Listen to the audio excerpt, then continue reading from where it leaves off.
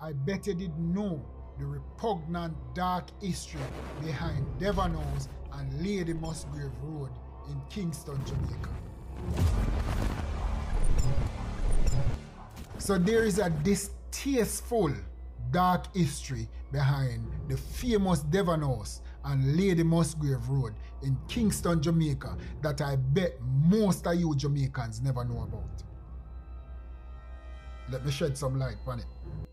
Now, when this man built him mansion, Devon House, you have one look at old white man will live up the road with name Lady Lucinda Musgrave. Now, Lady Lucinda Musgrave was the wife of the then governor of Jamaica, Lord Anthony Musgrave. Now, Lady Lucinda Musgrave usually drive past Devon House on a daily basis. This never sit well with her, knowing that a black man owned that big of a mansion. Bigger than probably for her house, that's why she da complain. So she start nag her husband about the man's house. I cannot be driving past this man's house on a daily basis. It kills me. I'm your wife, you gotta do something about it. She start get envious. Bad mind start turn up in her. And she never stop ninging at the man years until one day Mr. Musgrave take up the phone and say, yo, call him contractor and say, Mr. Contractor, yeah man, Lord Anthony Musgrave, you know, the governor. So you me I beg you, you know, I want you build me a road so that my wife can avoid driving past Devon House. Because she keep on a complain, and I can't take it no more. Please, build a road. I want you to call it Lady Musgrave Road. Now, ladies and gentlemen, that was how Lady Musgrave Road come into existence. Out of jealousy, bad mind, envy, all of them put together. If you never know, now you know.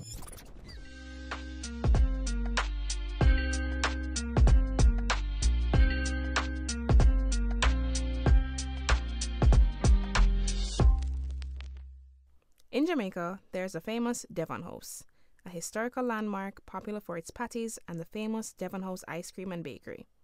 On any given weekend, when the weather is suitable, it also serves as a public park for families. There's a popular story that involves Devon House that most Jamaicans grew up hearing. Basically, the story goes that Lady Musgrave, the wife of the then governor of Jamaica, was so angry at seeing Devon House, this grand mansion owned by a black man, that she authorized the building of another road to avoid driving past it. The story says that this is the reason why the road is known today as Lady Musgrave's Road. However, as much as the story is popular and accepted by Jamaicans, it's simply not true.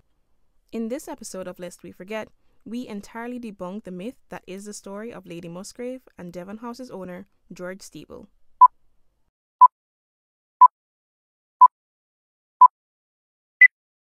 Devon House was built by George Steeble in 1881. His obituary was published in the Gleaner on July 4, 1895. The write-up states that Steeble was born in humble beginnings before embarking on a life of carpentry. After this brief stint in his life, he started a small trading business between Jamaica and areas off the American coast. Soon after, he became involved in gold mining and an opportunity arose where he acquired shares in a mining property in Central America. He invested all his money into the endeavor, and for a moment it seemed that the investment was unsuccessful. His partner thought so too. He gave up on the investment and sold all his shares to Steeble. But the investment would eventually bear fruit, and Steeble took the monies from that investment to invest in more gold mines. And soon after, he amassed a vast fortune. So after 15 years away, George Steeble returned to the island with his fortune and his new status as a Jamaican's first black millionaire. Upon his return to Jamaica, he served as a member of the Board of Education and a gas commissioner. He also did a stint as a director of the Jamaica Cooperative Fruit Insurance Company and the Jamaica Permanent Benefit Society and the Kingston Sailors' Home. He was the chairman of the St. Andrews Parochial Board and the St. Andrews Poorhouse. He also served as a custos of St. Andrew. He also loaned £5,000 with a guaranteed £1,000 to the proposed 1891 Jamaica exhibition, which was intended to promote the island via tourism. So it's clear that this man was doing big things with his big bag. One of the key things he did when he returned to Jamaica was to purchase property. He purchased multiple properties, including a mountain retreat called Minyard near Brownstone, St. Anne. He also bought property for the place which would become his primary residence, Devon House in St. Andrew.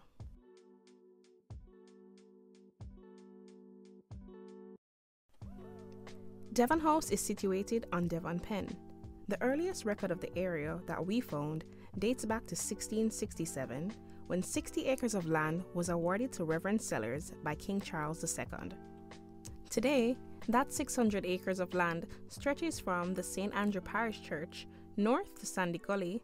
It includes Old Church Road and King's House, and to the south it borders Trafalgar Pen, which is now the address of the British High Commission. In 1750, the St. Andrew Parish Church built a rectory and stayed there for the next 128 years. In 1881, George Stibel purchased that rectory and built his mansion, Devon House. By the time the house was completed, the crossroad where it was situated became known as the Millionaire's Corner. The corner got its name because at that time, there were 3 dazzling private homes in the area that were built by 3 millionaires: George Stibel, Louis Verley, and Daniel Finzi. Today, Devon House is the last surviving home of these 3 private residences. Louis Verley's private residence is now replaced by the Abbey Court Apartments, and Daniel Finzi's home is where the YMCA now stands. Still, in the late 1800s Jamaica, Devon House was a sight to see. Covering almost 53 acres of land, and apart from the 2-story mansion, the property also featured a carriage house, a pool, a tennis court, and a blacksmith shop. And to actualize Stibel's immense love for horses, a racecourse. Staff quarters were also on the property to house the many operative staff around the estate. With this house, George Stibel was able to consolidate his status as one of the most important persons in Jamaica by 1881. And the list of important people in Jamaica was the list to be on. I mean, it had the governor of Jamaica, Sir Anthony Musgrave, on it, so that should tell you. So let's talk about the Musgraves. Sir Anthony Musgrave served as governor of Jamaica from 1877 to 1883. Before coming to the island, he served as governor in various parts of the British Empire: Antigua, Nevis, St. Vincent, Newfoundland, British Columbia, Natal, and South Australia. Then, like most governors of British territories, when Governor Musgrave came to Jamaica, he brought with him his wife, American-born Lady Jeannie Lucinda Musgrave. Now, with that backstory out of the way, we can address the myth about the origins of the name of the Lady Musgrave Road. A January 15, 2016 post by the National Library of Jamaica's Facebook page states, "Did you know Lady Musgrave Road, St. Andrew, was named after Jean Lucinda Musgrave? She was the wife of Sir Anthony Musgrave, who was governor of Jamaica from 1877 to 1883. It is also rumored that George Stibel's wealth made Lady Musgrave very uncomfortable, as she took strong offense having to pass his Devon House. She was reportedly offended that a black man had managed to build such a prominent house in close proximity to the governor's residence. To address this issue, a road was built at her request to bypass Hope Road." Conveniently, this post by the National Library of Jamaica, the institution that is responsible for the collection and preservation of historical records of the island, followed up in a separate post with, "Thank you all for still keeping posted to the NLJ's page. We had hoped that by using the word rumored, it would show that no proof has yet been found. We felt that a highlight of the road could not be done without mentioning the popular belief around it." With that being said, the yard will provide the necessary evidence to show that despite this widely popular tale being repeated by many people, including citizens, academics, journalists, the National Library of Jamaica, and other government institutions, the story of Lady Musgrave and Devon House is simply not true. As stated by the National Library of Jamaica, there is no evidence at all that Lady Musgrave ordered the construction of the road to avoid seeing Stible's private residence. No written evidence at all at the institution. Furthermore, there exists no road approval records in the Jamaica archives during Musgrave's time on the island, that is, between 1877 and 1883. No records that we could find, at least. Nothing that shows that an order was made for the construction of the road we know today as Lady Musgrave Road. What does exist, however, is the documentation that the road that is today Lady Musgrave Road existed before the Musgraves came to Jamaica, and subsequently existed before the Devon House was built in 1881. One article in particular, published in the Kingston Gleaner on Thursday, February 7, 1878, states, "A large flag was extended across the junction, which leads to Stony Hill and to King's House, to form a square arch, attached with coconut bows, roses, etc. To the sides were attached two flags, red, white, and blue. In the middle of the large one was a blue attached, with the words, 'Welcome, Sir Anthony Musgrave.'" Now, the junction which leads from Stony Hill to King's House is indeed the road we know today as Lady Musgrave's Road. And since the article mentioned that a flag was placed across this road to welcome the Musgraves, the road existed before they even came to the island. Furthermore, this article was published in 1878, 3 years before Devon House was built in 1881. So, Lady Musgrave Road was built and used before the construction of George Steeple's residence. Other articles published in the Gleaner prior to 1881 also mentioned the existence of the road now known as Lady Musgrave. Now, we would love to share them with you, our listeners. However, since one copy of the archival Gleaner newspaper costs us $1,586, and given our budget, or better yet, our lack thereof, the above article is the only one we could afford in a clear, readable manner. So with all this being said, clearly, Lady Musgrave did not order a road to be built to avoid Mr. Steeple's home.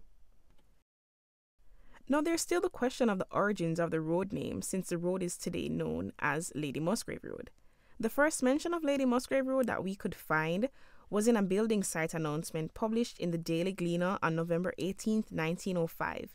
It states,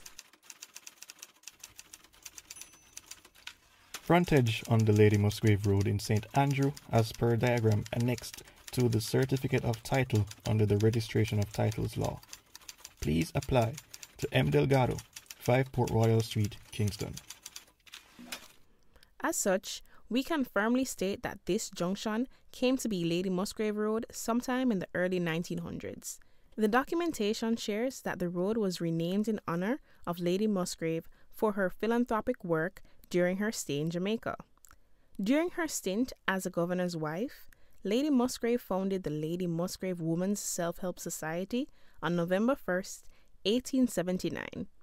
Located at Church Street, the society was the first of its kind in Jamaica, where its mission was to promote the arts and crafts made by women on the island. A copy of the society's 25th annual report published in 1904 states, The Lady Musgrave Women's Self-Help Society, popularly known by the shorter title of the Women's Self-Help Society, has been established for the purpose of 1.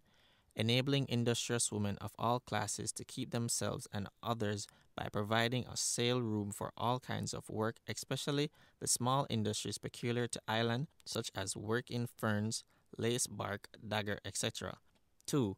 Raising the standard of work by subjecting the articles deposited for sale to criticism of cultivated taste. 3. Providing a competent teacher to instruct girls in plain needlework of a high class. 4. Supplying materials to necessitous needlewomen to be made up into article of clothing for sale. One thing we can say for sure is that what Lady Musgrave actually hated in Kingston was the lack of beautification efforts by the state.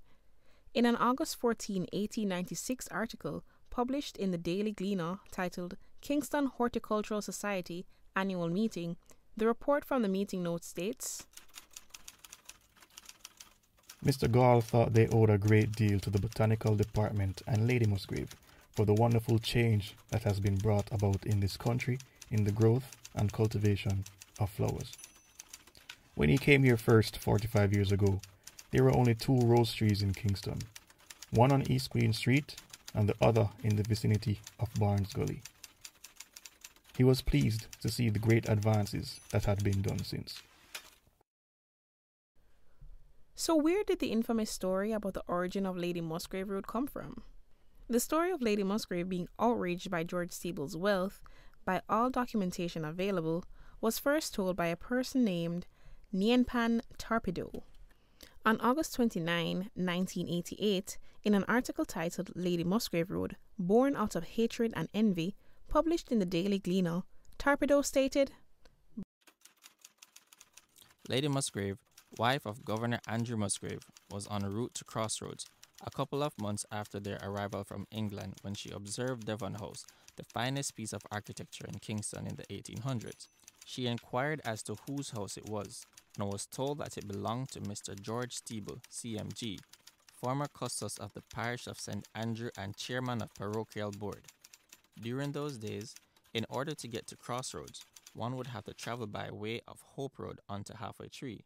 It was said she could not accept to pass by a black man's house, standing so beautifully in the middle of Kingston. Lady Musgrave was said to be surprised and angry because the finest house in Kingston at the time belonged to a black man. Sources close to the family revealed that Lady Musgrave became uneasy and could not believe that a black man could be living in a house much more beautiful than King's House. Upon returning to King's House, it was said that she told the governor she would not travel to Crossroads by way of Hope Road because she could not cope with the reality that a black man was living in more luxury than they were. The governor, having been convinced that his wife would not go to Crossroads, after insisting that the house did not mean anything, decided to build a road that would run from King's House to join with Old Hope Road leading to Crossroads. The road was constructed and named after Lady Musgrave. Sources said that she was pleased but always thought about Devon House. Mr. Steeble saw the construction of the road as development, and was also said to be pleased about the governor's decision to open up new roads, thereby creating easy access to Crossroads for others. Now, based on the aforementioned facts, it's clear that the article is not historically correct, because the Musgraves came to Jamaica almost 3 years before the construction of Devon House.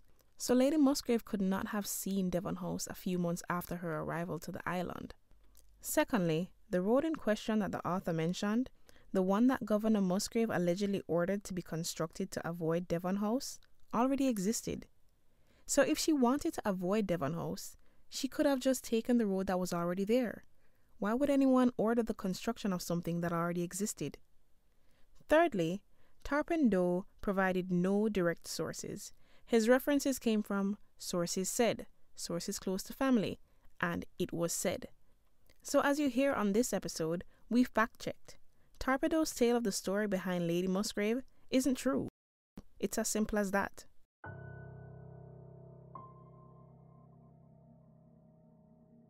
Still, the story of Lady Musgrave and her apparent intense hatred of George Steeble is one of many myths that Jamaicans have passed down as facts.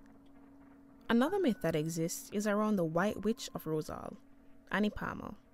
The woman who Annie Palmer is based on never practiced any form of witchcraft, nor was she buried on the Rosehall compound. Nevertheless, a story of a memorial taking place on the Rosehall estate in St. James in 1830 eventually found its way to H.G. DeLissa, the former editor of the Gleaner Company. With this memorial serving as his inspiration, DeLissa wrote his famous novel, The White Witch of Rosehall. In his 1929 publication, he tells the tale of Annie Palmer, a white woman known for using witchcraft to woo lovers to her bed and control the black enslaved population on her plantation. As DeLissa's novel tells the story, a love triangle developed between Annie, an Englishman named Rutherford, and Millicent, a free mulatto woman. The Englishman ended his relationship with Annie, but showed interest in Millicent, and so Annie cursed her and she died. The climax of the book comes when Annie is killed by an enslaved man, Taku. Taku would lead the charge of a rebellion, which, given the setting of the book, would have to be the 1831 Christmas Rebellion. The book ends with Taku being murdered by Annie's white overseer and former lover, Ashman, thus bringing an end to the rebellion. But just by his fictionalizing of the events of the Christmas Rebellion and the memorial on the estate, Delissa, who through his editorials advocated for Jamaica's business class while opposing black working-class political and economic power, used his novels to further propel his views on Jamaican society. In his paper, An Act of Unruly Savagery, Rewriting Black Rebellion in the Language of the Colonizer, H.G. Delissa's The White Witch of Rosehall, academic and poet Kwame S.N. Dowes said this about Delissa's most famous novel. The murder of the white woman by black slaves reinforces the traditional white paranoia about the masculine male destroying their white people. The white male will seek to bring order to the society after the chaos. The black rebel through ignorance and will therefore be subjected to harsh justice for their illegal acts of rebellion. And it shouldn't be lost on you, or listeners, that Delissa reduces the largest slave uprising in the British West Indies to a love triangle. The theme of reducing political organizing of oppressed Jamaicans to love triangles where an oppressed race woman falls in love with a white man and has society face terrible consequences because of that love is prevalent in Delissa's other novels. In The Arawak Girl, the daughter of an Arawak chief falls in love with Christopher Columbus's second-in-command. In The White Maroon, a love triangle took place just like the one in The White Witch. The difference? This was set in 1655, during the English conquest of Jamaica, and the lovers were a Spanish man, an indentured woman, and a jealous Spanish woman. In Morgan's Daughter, Delissa reduces the Tacky Rebellion of 1760 to a love story between Henry Morgan's mixed-race daughter and an Englishman posing as Three-Fingered Jack. In Revenge, he spun his own version of the Morant Bay Rebellion, where his novel follows the romance between Paul Bogle's daughter and a white plantation owner. In The Cup and the Lip, he did a take on the indentureship history of Jamaica, and yes, this follows the relationship between an Indian woman and a white man. And in Hunted, published in Volume 4 of Planter's Punch, he reduces Jamaica's 1938 labor uprising to an epic romance involving Obia. English literature academic Dr. Leanne Rosenberg, in her book Nationalism and the Formation of Caribbean Literature, sums up Delissa's literary trope. Delissa employed the romance plot to promote the image of the emergent elite by depicting Afro-Caribbean rebellions not as a result of large-scale organization, but rather consequences of actions taken by his heroines in their very personal struggles to secure the love of white men. Over his 40 years as editor of the Gleaner newspaper from 1904 to 1944, Delissa was without a doubt one of the most influential people in Jamaican print media, national literature, and political debate. As such, anything he said would likely have swayed public opinion and be accepted as facts. And that is how the famous story of Annie Palmer, despite being fiction, entered Jamaican society as truth and took on a life of its own.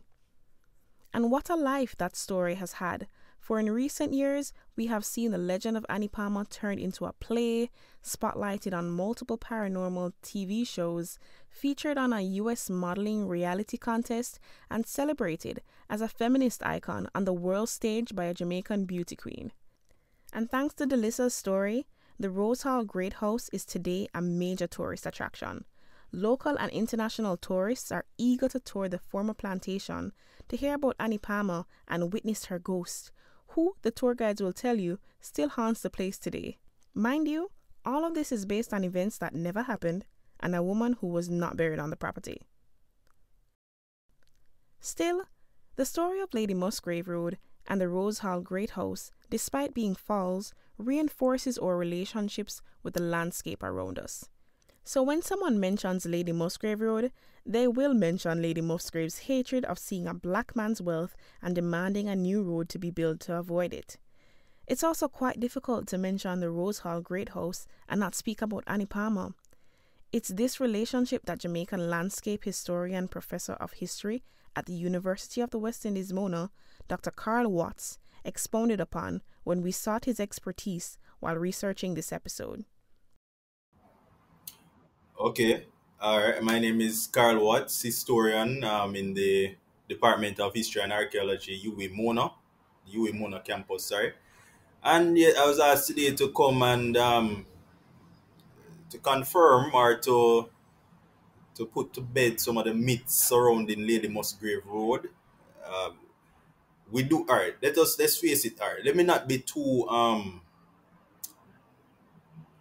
dismissive of the story, because let's face it, within the context of landscape history, these stories, false or not, these are examples of how people reinforce or identify with spaces, right? It falls under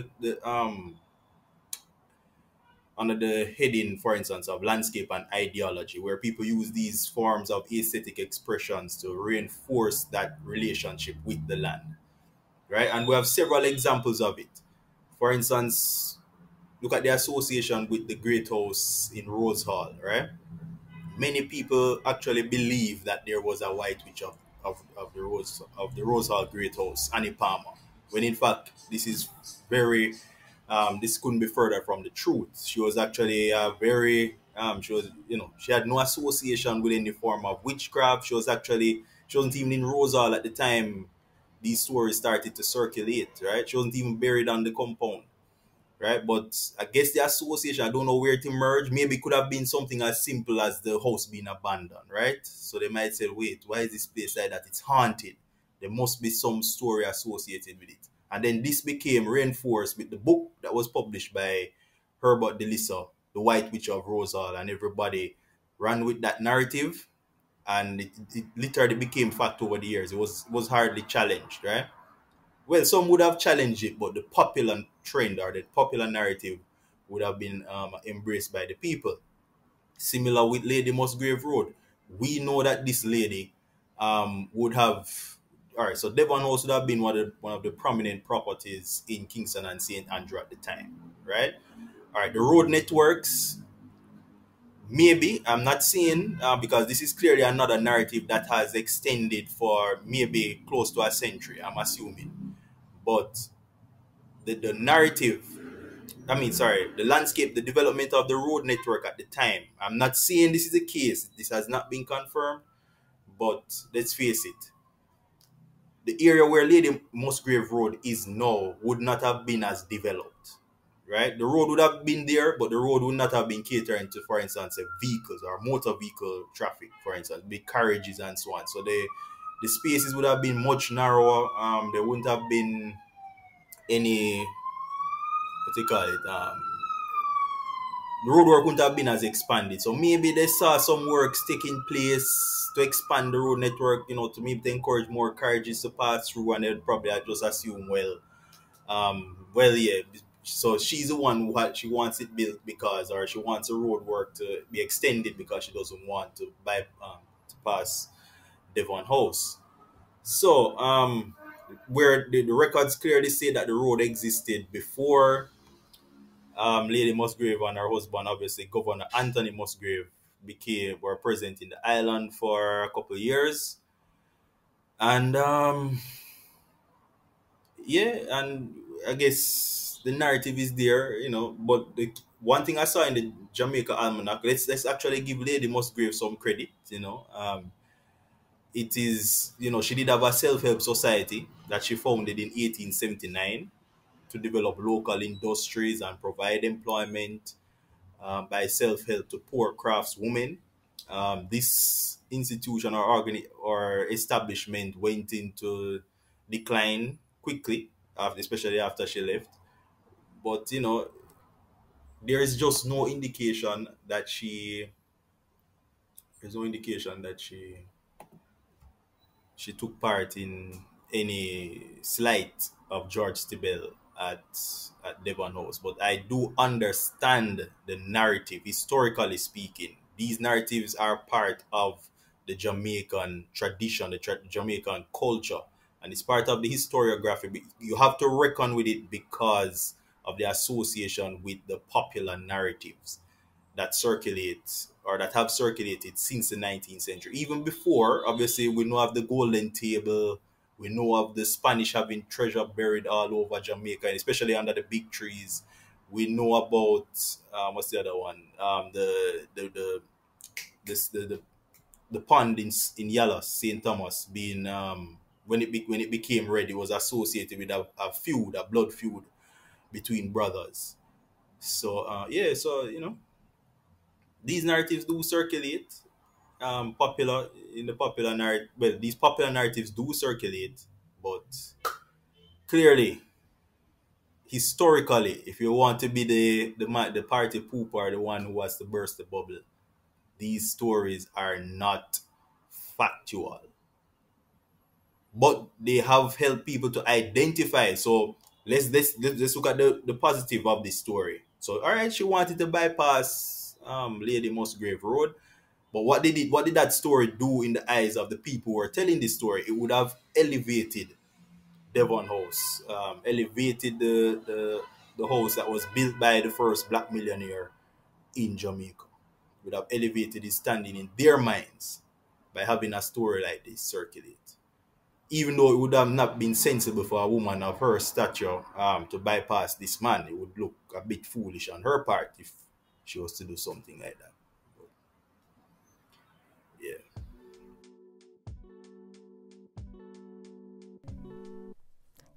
So back to George Steeble's Devon House. After George Steeble's death in 1896, the house had an interesting history. By 1923, it was sold to Reginald Milado, a successful entrepreneur.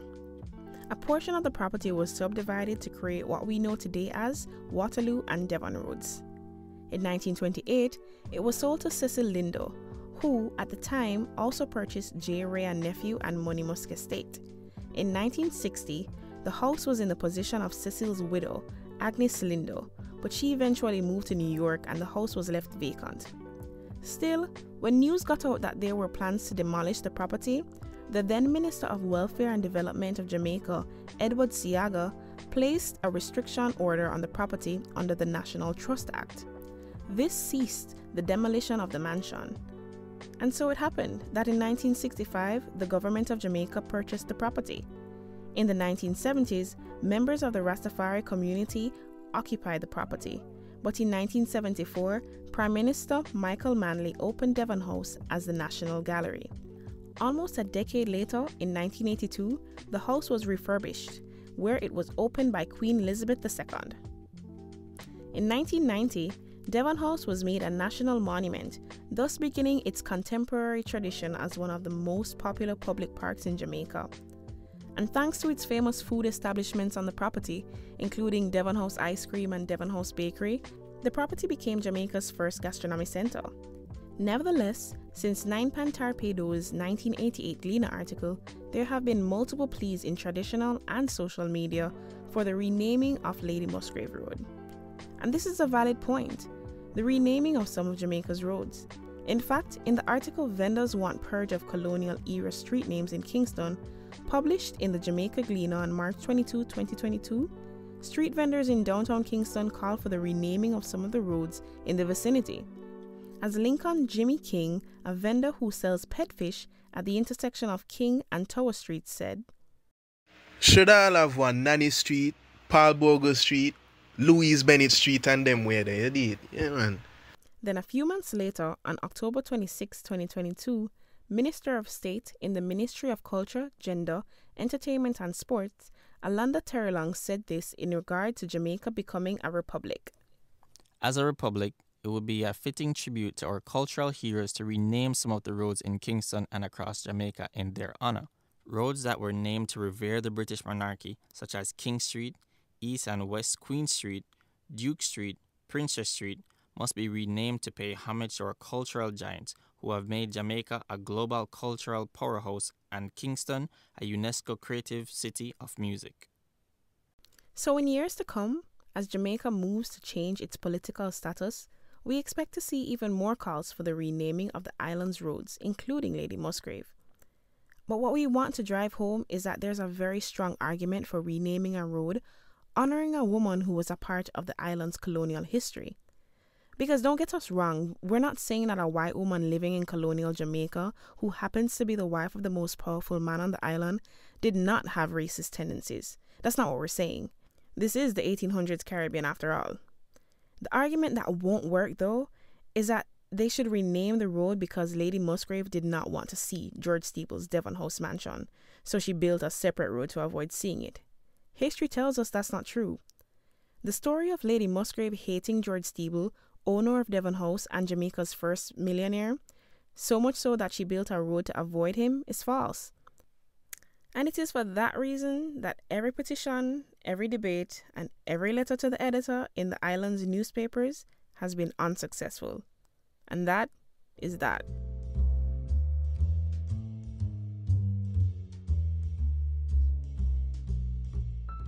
And with that, we call an end to today's episode. To view the sources used in this episode and or recommendations to learn more about the topic, visit our website at tenementyardmedia.com. A transcript of this episode will be available 5 days after it has been posted to podcast outlets. And remember, this is a conversation. We really want to hear from you.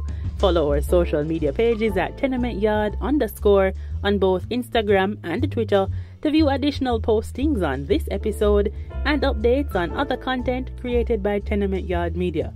We're open to conversation about this and other episodes and really all happenings around Caribbean history and culture. Just a quick note before we leave, we're over on Patreon at patreon.com/tenementyardmedia if you would like to support the show with a monthly donation of as little as $1. You can also make a donation of your choice at tenementyardmedia.com. Until next time, I'm your host Gabrielle, and this has been Lest We Forget, a historical podcast from Tenement Yard Media. What good?